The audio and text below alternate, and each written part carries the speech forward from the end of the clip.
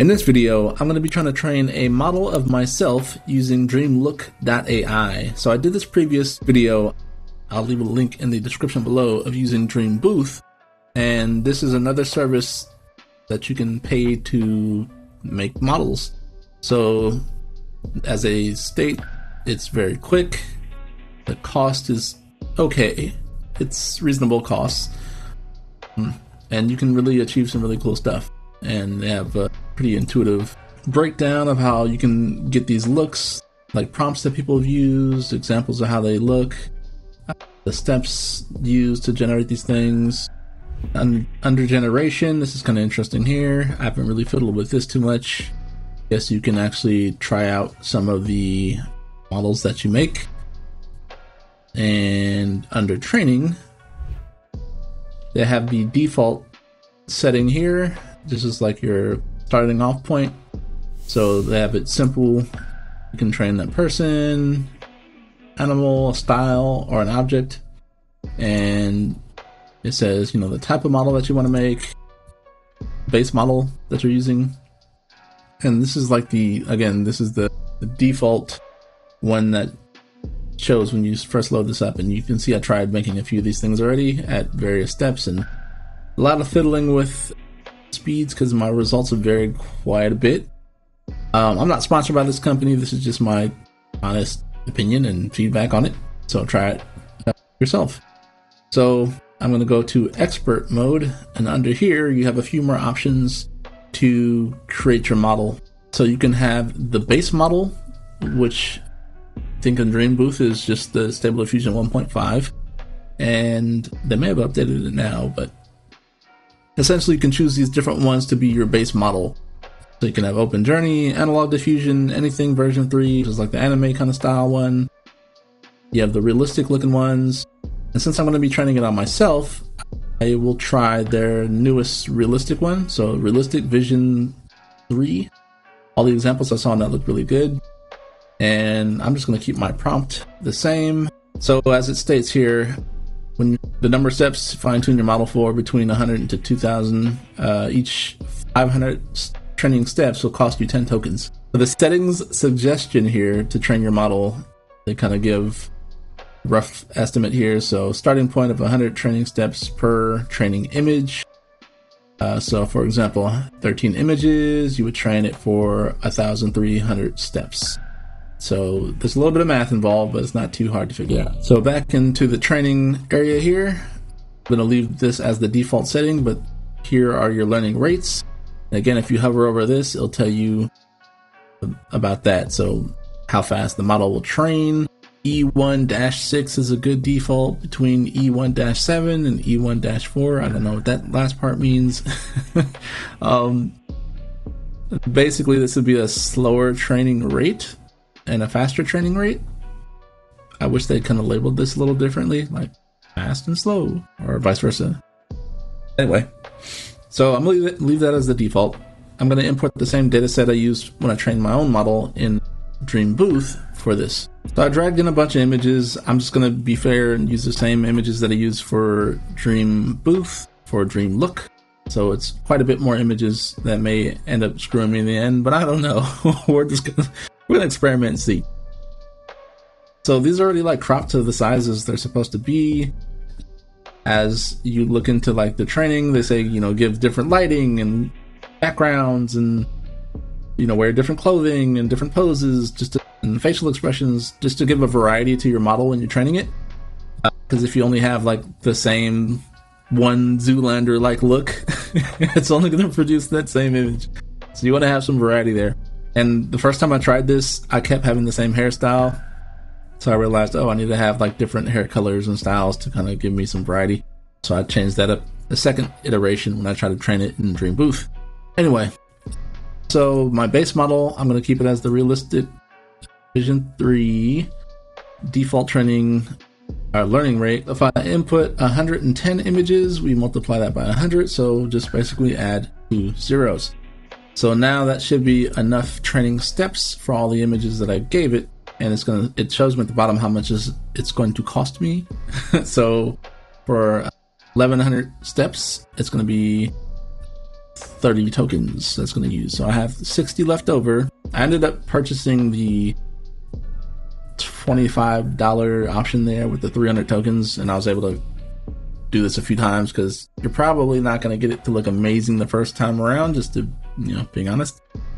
So it's going to take some trial and error. And I'm using DiffusionBee, which now can utilize safetensors, so I'm going to have that toggled on still. If you want a regular CKPT file, just uncheck this box, but if you want a safetensor, check that box. I also want to extract a LoRa just in case I want to use this later on. Again, this is now something you can use in DiffusionBee, and of course, if you're using like automatic 1111, this has been a thing, but it's kind of new to DiffusionBee. But I want to be able to like merge my model with other weird art styles, and that'll be a whole nother video.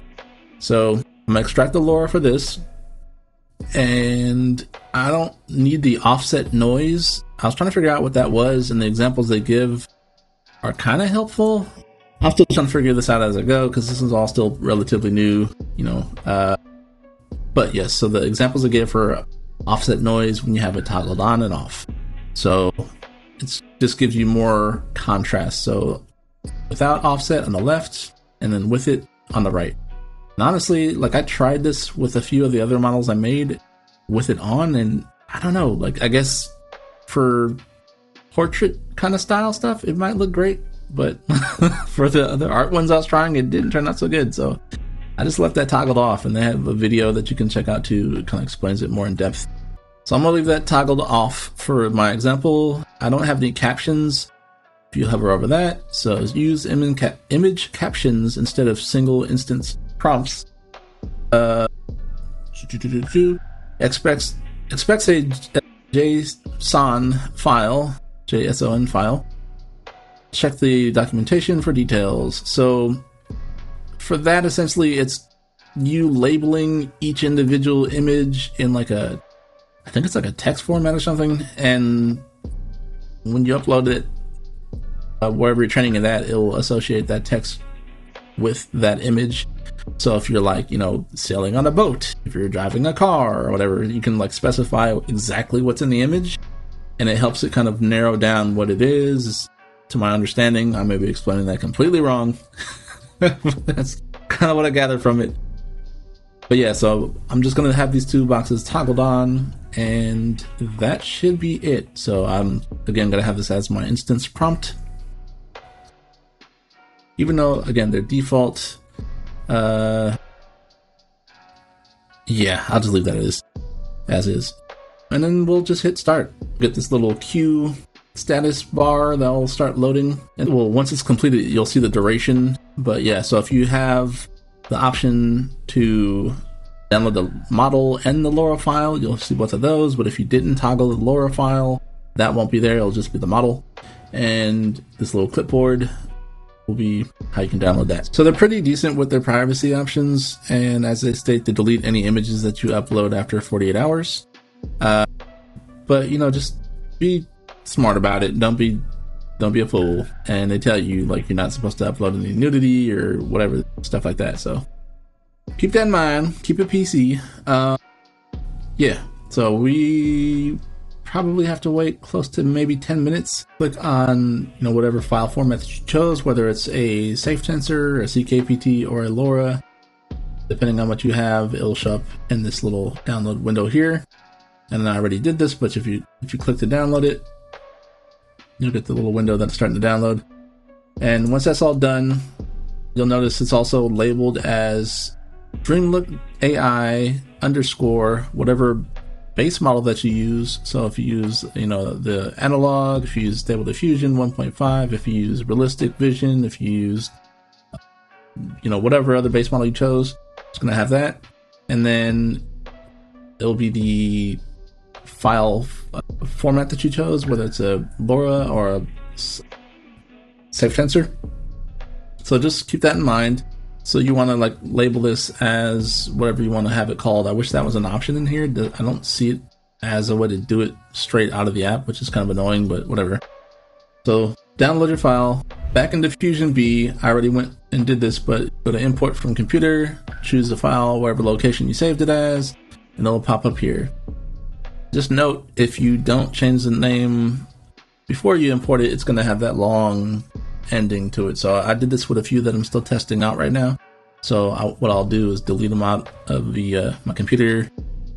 I have them stored externally, but like I'll delete them out of here and then label it correctly and then re-import it so the name is changed. Now my model's here. So I went and found a previous version that I made using the Selfie version 2 that I trained in Dream Booth. So I want to compare it to how this looks now. So I'm going to just go under Actions and generate similar images. And what that's going to do is bring it on over here. And this is a weird bug, but like I already re-imported my model, but it doesn't show up.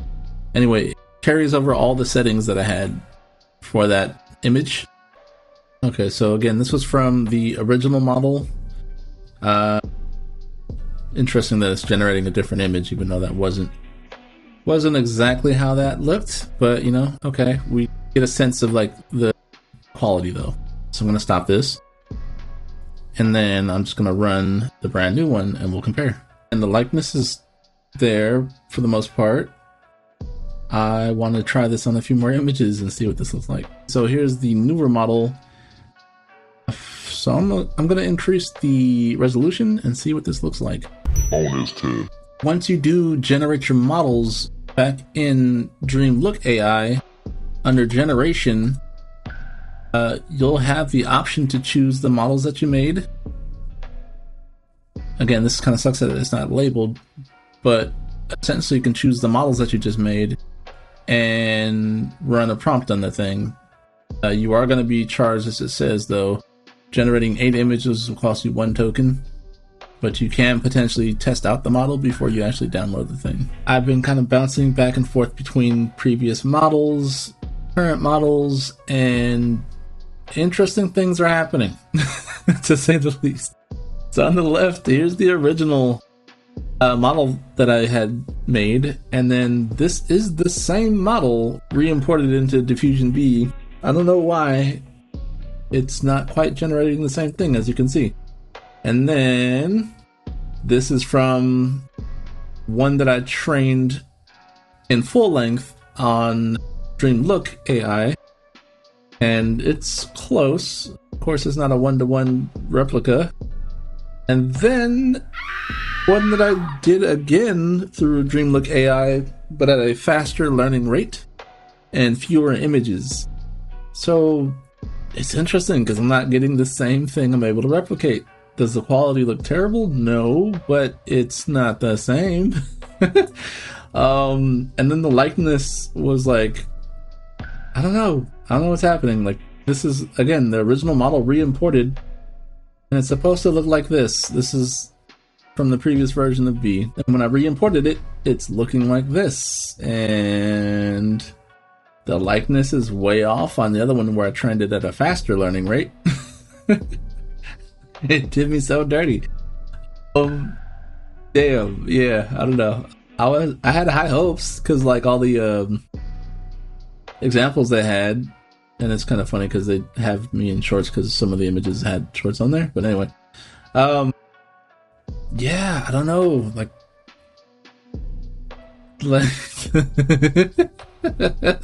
I'm sorry, that's hilarious. Okay. Serious time. Yeah, they did me so dirty. Like, the likeness is like way off. Oh, hell no! Yeah, I don't know, man. I was hoping to be blown away. And you can make some fun looking art. Like, the quality doesn't look bad. The likeness isn't quite there. So, for training it on a person, at least from my own experience so far, it hasn't been mind-blowing. Style-wise, I'll do a few more tests and get. So I ran a few more tests, and kind of interesting. Yeah, there's a few things going on again. Some of it's re-importing an old model, and it's giving me different results, which is kind of odd. But yeah, just kind of looking at the original model versus 2 different versions that I trained.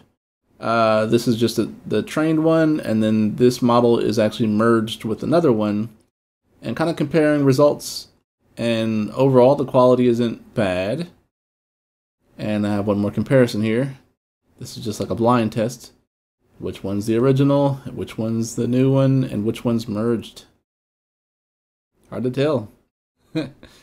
That's actually pretty promising. Like, surprisingly, this was the original model, and the original image that I had was like higher quality for some reason. And when I reran it through DiffusionBee, for whatever reason this time it looks like a lot lower quality. And this is the one that was trained with the realistic version 3 or whatever it's called as the base model. And like the details look fantastic. I like the lighting. Skin texture looks pretty clean. And this is at the lowest resolution here. Like, I didn't train this at a high resolution. And then this is actually merged with one of my pencil models. And I feel like the texture actually is improved with the merged one here.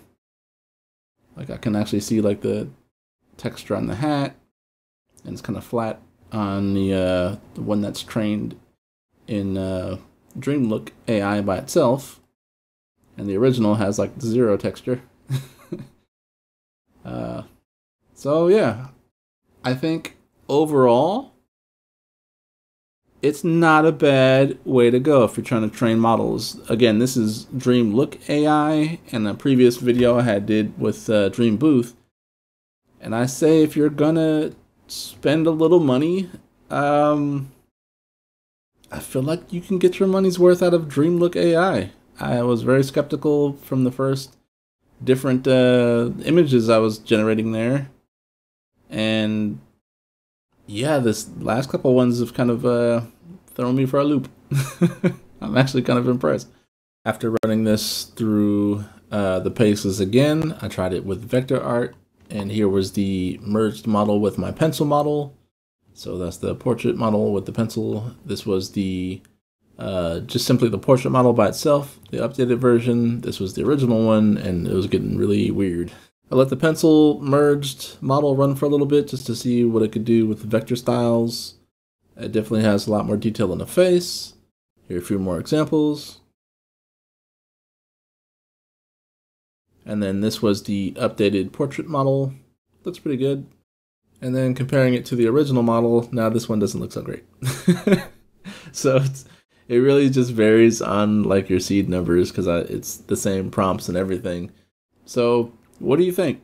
Do you like DreamBooth better, or do you like DreamLook.ai better? Again, you can use DreamLook.ai. I think they give you like 5,000 tokens for free or something when you sign up the first time. And yeah, you can actually make a few different models with that. And DreamBooth, as I showed you in my previous video, you can actually make a model as well. You just need like the space in your computer, and just depending on how many people are using the servers, it might be faster or slower. But yeah, this is actually pretty impressive. I'm not gonna lie, I had like my doubts. And again, you can always rerun this at a higher resolution and kind of get different results. So from the base level, you know, like a, was it 512 by 512? I think is the default in the DiffusionBee. Not bad. Alright, y'all. I'm gonna wrap this video up here. As always, be sure to like, subscribe, and I will talk to you soon with the next one.